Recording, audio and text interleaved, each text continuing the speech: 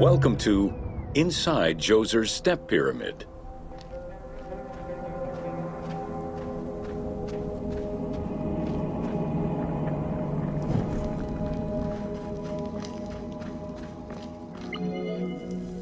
The architect of the Step Pyramid, Imhotep, was a man of great importance to Pharaoh Djoser and ancient Egyptians in general. The base of a statue of Djoser, discovered in 1926, celebrates Imhotep as a carpenter, sculptor, stonemaker, and chief of the seers. Little is known of Imhotep's day-to-day life. While he is credited for writing medical texts, it is for his role of architect that he is most famously known.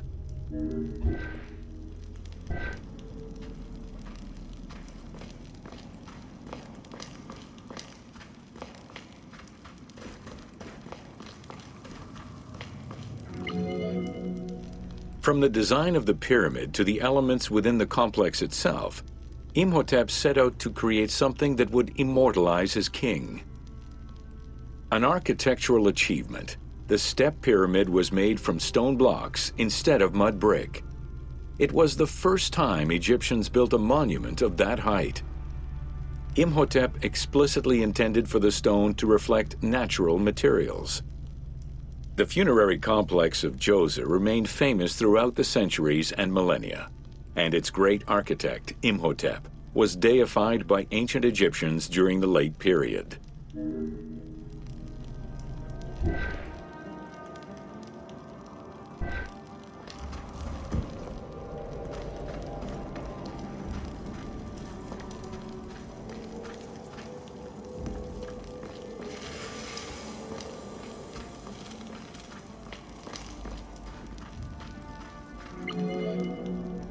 In addition to the central subterranean palace built for Djoser, 11 wells were dug.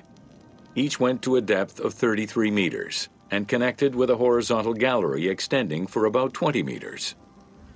The first 5 galleries were intended for members of the royal family.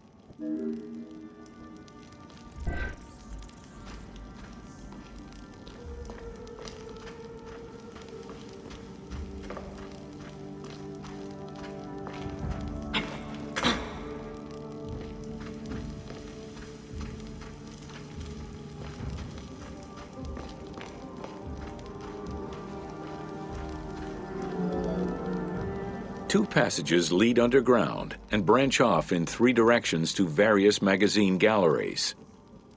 This vast underground space accommodated sections for storage and ceremonial offerings. One of the tunnels, starting on the east side of the pyramid, contained 40,000 stone vessels, many of them belonging to the king's ancestors.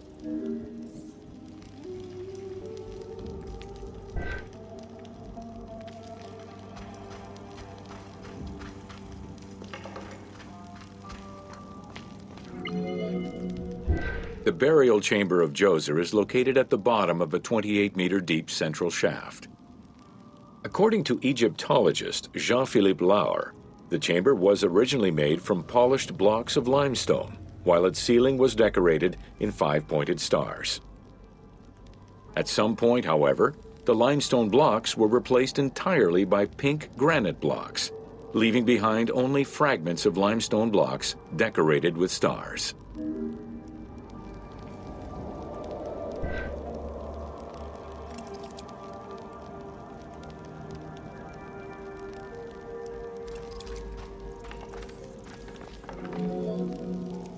At the foot of the chamber are many tunnels going in all directions. This maze of tunnels, galleries, and chambers stretches over 5 kilometers. There are a number of dead ends and false doors. They may have been intended for the afterlife, rather than to fool thieves.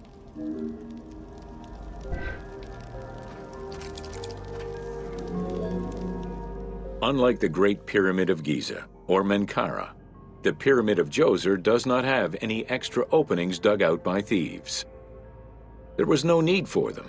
Because of the easy access into the tunnels and along the corridors, thieves had little trouble clearing out the temples once inside. It is unknown when the mummy of Djoser was stolen. All that remained was a left foot, found by French Egyptologist Jean-Philippe Lauer in 1934. This architect, who devoted his whole life to meticulously exploring the complex, believed it belonged to Djoser.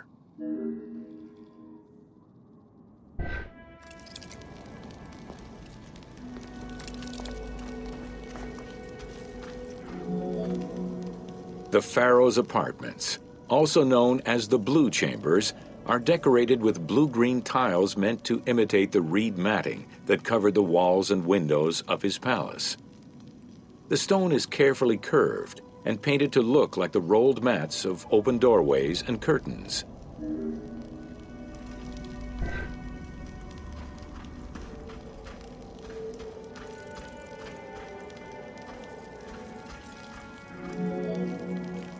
There are two long rooms running side by side along a north-south axis.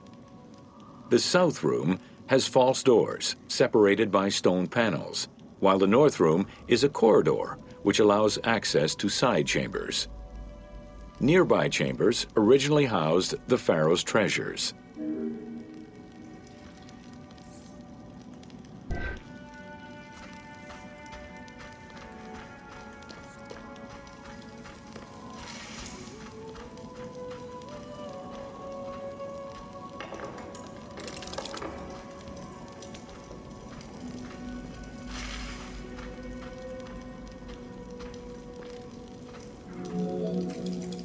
The door frames are made of fine limestone and carved with the king's name.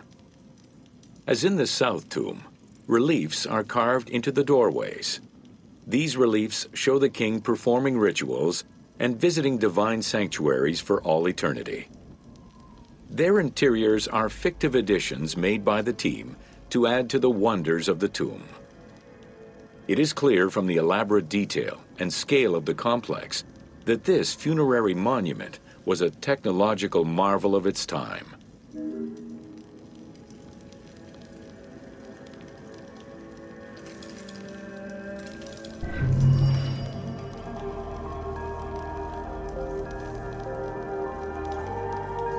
There is so